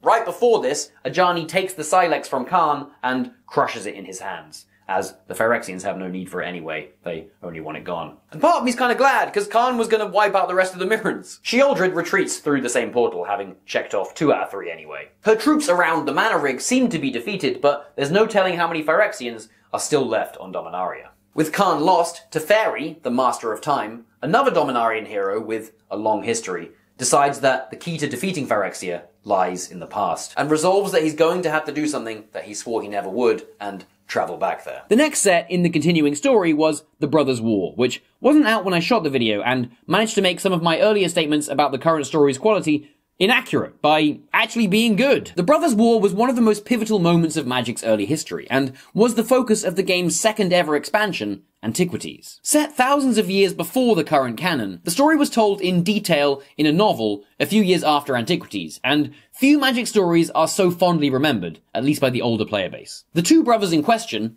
Urza and Mishra, were artificers from Dominaria, who discovered two ancient power stones in a cave. The brothers fought over their greed for the stones, accidentally killing their guardian in the process, and the conflict that followed wouldn't end for another 40 years and eventually engulfed the entire continent they lived on. What the brothers didn't realize at the time was that the same cave that contained the stones they found also contained that portal to Phyrexia that Yawgmoth had used millennia ago, and that they had accidentally reopened it. Each brother acquired more and more power, soon commanding nations to play out their personal feud and scouring the landscape to produce giant mechanical engines of death. They burned the world down because neither of them could talk to one another. The Brothers' War defined the era of Dominaria it took place during, and no one on the continent of Terracier was left unaffected by it.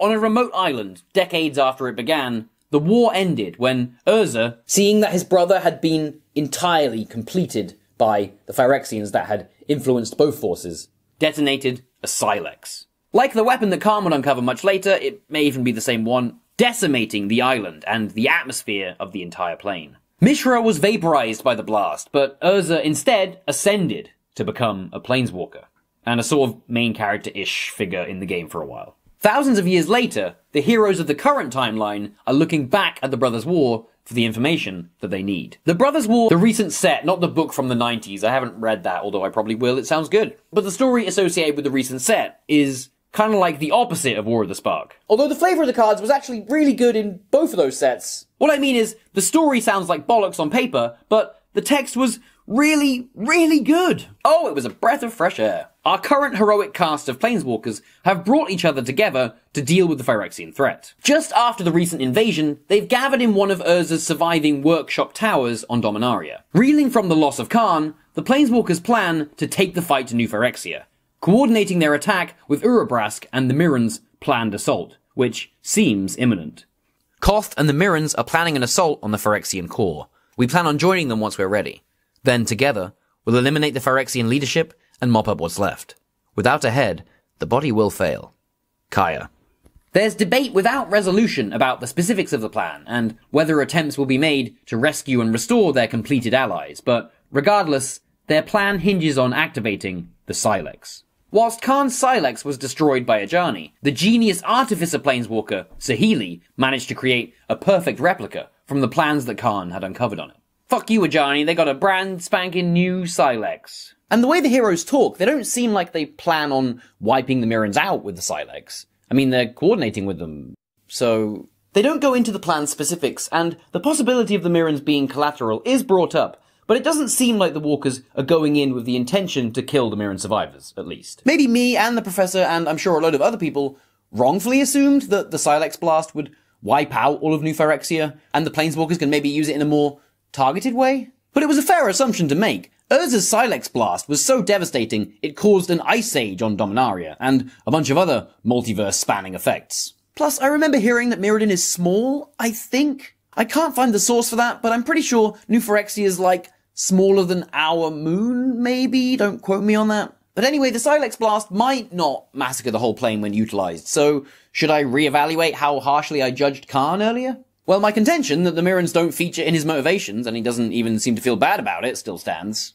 Why hasn't he saved all the Mir yet? Huh? Why doesn't he care about them? Khan values synthetic life and often relates to machines easier than people, whilst he simultaneously resents being treated and seen as an object. You know who would likely understand living with that specific kind of dichotomy? Your grandkids, Khan. Your grandkids, you negligent monster. I know he's going through some stuff right now. He had 11 years before that. It doesn't change anything. Regardless of the level of destruction the new Silex might cause, the Planeswalker's plan relies on it. But they still don't know how to use it. There's no switch or button. The activation is magical, but they don't know the magic. So MTG's resident time mage Teferi is going to have to go back in time and see just how Urza managed to switch it on. The story is told in 2 sets of 5 chapters. One set by Miguel Lopez gives us a collection of stories set during different periods of the Brothers' War, giving us empathetic perspectives from characters affected by and fighting in the conflict on both sides. With Teferi briefly appearing at the end of each as he attempts to time travel back to the right moment. They culminate with Teferi getting it right and talking with Urza in a time pocket right after the Silex detonated, where Teferi learns that the Silex's activation seemed to be tied to Urza's emotional state and intent, as he regarded his Phyrexianized brother in those final moments. The second set of chapters by Reinhard Suarez tells the current time story, with the Planeswalkers gathering in Urza's tower. The chapters focus on character development, and each shows us the perspective of a different member of the cast. And each are given so much dimension with just a few words. I'm so much more invested in our central cast now, and their motivations and relationships feel much clearer. The plot is very simple. The Planeswalkers meet, chat, and then defend the tower from Phyrexians, whilst 3 of them do the time shit. But the simplicity lets the characters take center stage, and gives them room to fill the space. Every chapter was a delight to read, and it was a great decision to spend this time developing our central cast before they all walked together into Hell next set. One chapter even followed Tezzeret back on New Phyrexia after the Khan napping. We learn what it is that Elesh Norn has promised him. A new body to replace his current one that is apparently slowly dying from the influence of the attached planar bridge. I'm not sure accepting a new body from Phyrexians is a great idea, but before we can find out, Tezzeret makes a decision. Instead of giving him the body on the retrieval of Khan, as was promised, Norn gives Tezzeret ever more tasks to fulfill, sending him back to Dominaria, realizing that his reward will eternally be pushed ever further back, and that Elesh has no intention of releasing her grip on a pawn as useful as he. Internally, Tezzeret swears his revenge, returning to Dominaria to fudge Elesh's orders as much as he can get away with without blowing cover. With a bit of covert help from Tezzeret, the Planeswalkers defend the tower from the Phyrexian assault, and the time-travelling yields the information that they need on the Silex. With their nuke now primed, the Planeswalkers all gather to leave for New Phyrexia, and coordinate with the Mirrans. But Teferi won't be joining them. Unable to return from his temporal journey, Teferi is stranded on a beach, somewhere and when in time. He only hopes that his friends have the information that he learned. Thankfully, we know they do.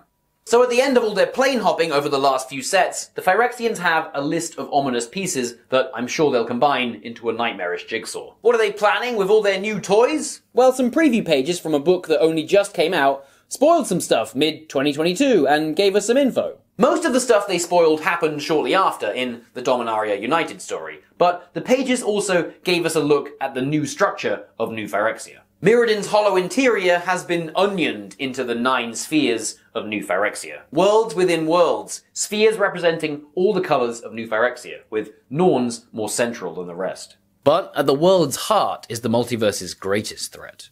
Turns out the Phyrexians didn't want World Tree sap to brew immortality juice like Kaldheim's gods do. They wanted their own world tree. Realmbreaker, the Phyrexians' incubating invasion tree, seems to be how they truly plan on spreading Phyrexian perfection to the multiverse. And the pages also had some more bad news for the Mirrans, or the people invested in them. The glorious facade encompasses the plane entirely and is New Phyrexia's new surface, whilst original Mirrodin's remains underneath as a barren, resource-stripped wasteland. Sad. New Phyrexia looks harder to hide on than ever.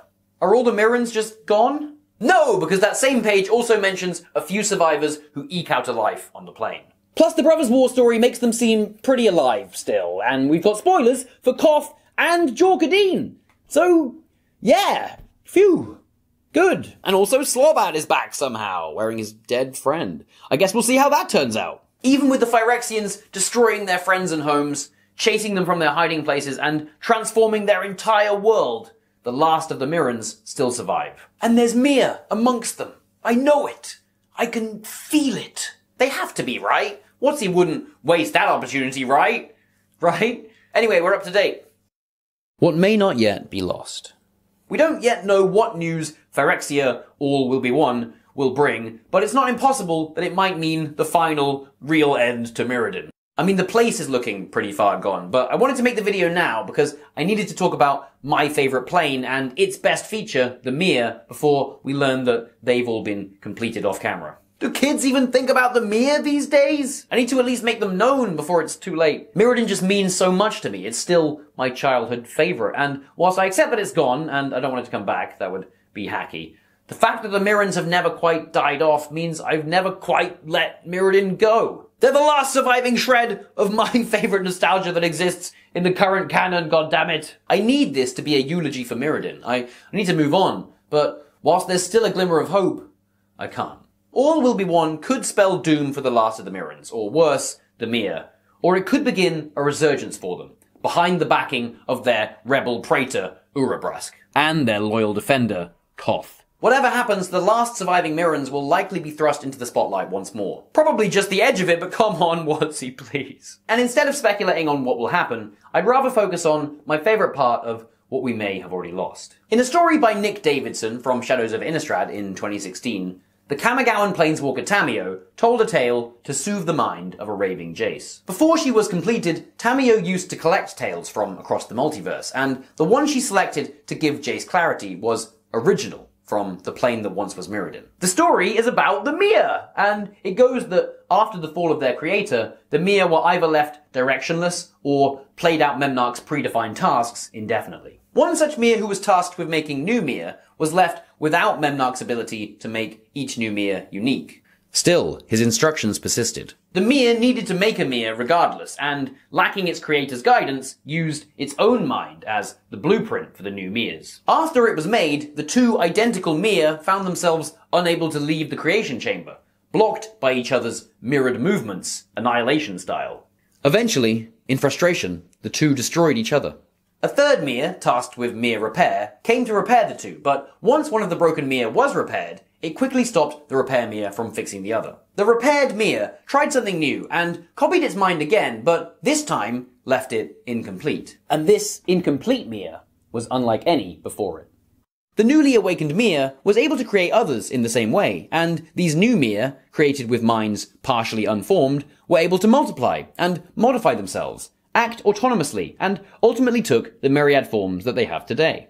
This was the beginning of the Mir that could think for themselves that we saw in the Scars block, the ones that could choose to join the Resistance. The Mir even celebrate this story as their creation myth, or at least they did. They disagree on which Mir in the story was the true first of their kind, and what they celebrate most about the story is their ability to have disagreement over it. The fact that they can have disagreements on issues of such a fundamental nature, yet still remain in unison, is at the core of what it means to be Mir.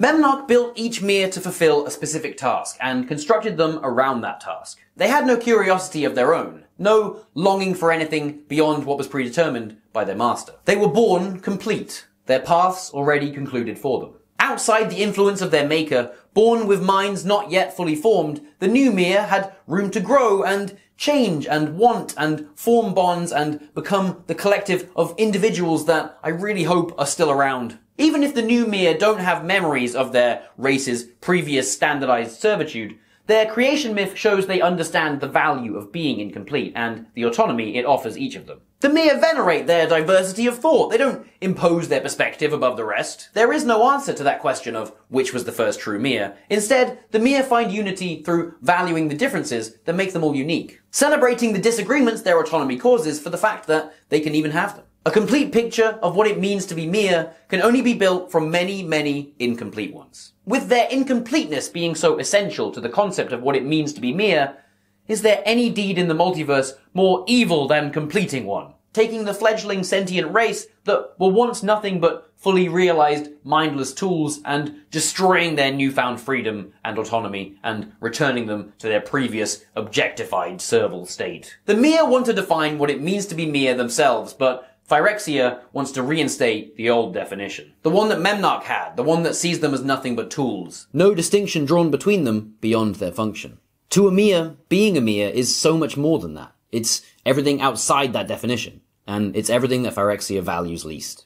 I probably don't need to convince you that Phyrexia is bad, but even foregoing their definition of the word, completion is a load of unachievable rubbish. Completion is stagnation. To be complete is to be done, to be fulfilled, to want for nothing more, to arrive at a decision on how life will be and value its form above all others. But as the Mir know well, life is not complete, and to be incomplete is to live, to have room to grow and see the value in growth, to change, to want, to wonder, to lust, to reflect, to be open to new experiences and new perspectives and their ability to shape your own. So go out there and be a mere. I want this video to have a happy ending. Take pride in your incompleteness. It's what makes you who you are. You want to be complete? Well, don't, because you can't be. But actually do! Not by sadly holding your life against an unrealizable standard, but instead accepting your own incompleteness and the strive for completion as the goal in of itself, as rewarding as it is unattainable. Remember how every story about success is about how its glory is fleeting and unfulfilling, and that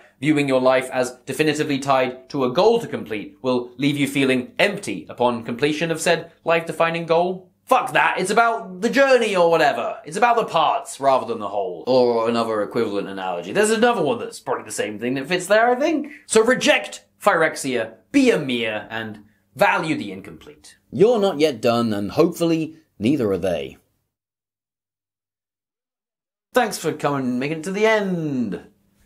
Oh, I'm so tired. I had so much energy when I was filming yesterday and I didn't sleep. I should really just record this in a couple of days, but maybe tired energy will be enduring in some way. Like all of my videos, I originally intended it to be shorter and just sort of a briefer explanation of the Mir, and then I realized that the Mir require more explanation, and the video bloated into like the history of Mirrodin somehow. It didn't really turn out how I imagined, but I'm quite happy with what it became. I'm supposed to tell you to like the video, so yeah, do that. And subscribe to the channel. And then I'll have more subscribers than I did. And something else. The bell. No one talks about the bell, but like, I think you're supposed to ring the bell. The bell's still there, so touch the bell, please. I did the thing that YouTubers are supposed to do, and I made a Patreon. So you can give me money if you want. If you really, if you've got too much money and you hate all the money that you have and you would just want it gone, you'd sooner see it gone, I can help. I can help with that. I made a big pit on the internet where you can throw your money. Yeah, like video, touch bell, other things. I have social media accounts somewhere. I post incredibly rarely on Instagram, but you can follow me on Instagram if you want, that's there. And I'll post on Twitter more often, if you follow me on it, that's the deal. If you follow me on Twitter, for everyone that follows me on Twitter, I will tweet once. Oh yeah, Guild Wars 3. I'm working on Guild Wars 3 now. I promise. Guild Wars 3 is the next video for real this time. I don't have any other video ideas that I like better than doing that, so that's the one that's on the list. I was more excited about doing Sorin and something about the Mir, but now Guild Wars 3 has got all of my attention. Alright? It's coming. It's next. I promise. What possible reason could you have not to believe me, eh? Eh? I think I've run out of stuff to say in this video. Where's the Mirari? Right? Where the fuck is it? Like, Memnarch got turned back into the Mirari at the end of Mirrodin. The original Mirrodin. So then, where the hell is it? It's not mentioned at all throughout all of Skarsblock. And it's just like that, it's a hugely powerful artifact. It has like a Lord of the Rings ring-esque kind of draw on the people around it. It's like, literally, this thing defined an entire era on the continent that it was stuck on Dominaria, like, in the early 2000s. Like, where the fuck is the Mirari?